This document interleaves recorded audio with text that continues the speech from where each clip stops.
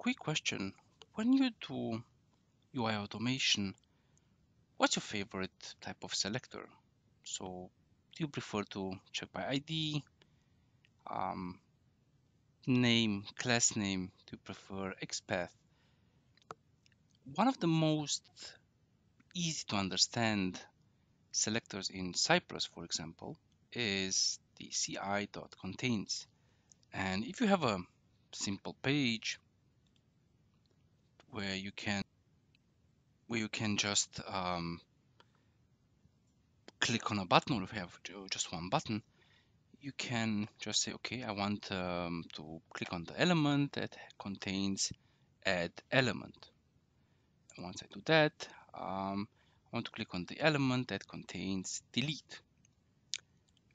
Let me just change this one to be add element. We save it, and let's just run this test.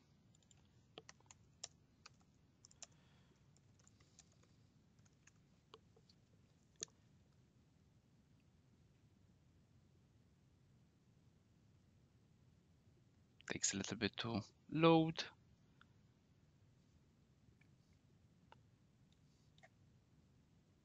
Just going to pause the video until it does. And we want to do end-to-end testing on Chrome. Let's just start it. And we want this.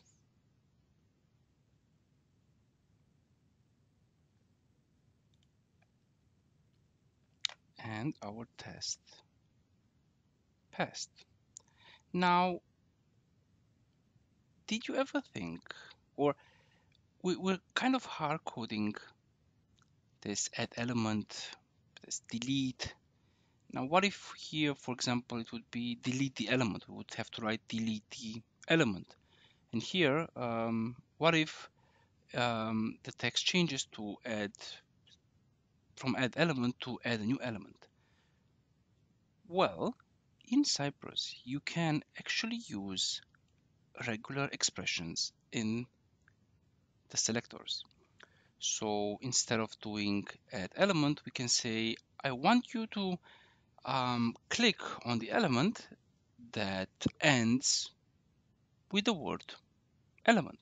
And to do that, we just do slash, then we give it the element, and then we give the $sign to indicate that we want, so the $sign means give me or match the element that contains, or that ends in this case, with the word element. And let me rerun it, and you can see here it passed. For delete, as I said, what if we want to do show me or check, in this case, the element that starts with delete? Well, we do a similar, let's say not start with, it starts with del. Yeah, why not start with del? And Cypress will run again, and the element passes, or sorry, the test passes. So if you're not familiar with regular expressions, just ping me and I can recommend some really good resources how to learn regular expressions.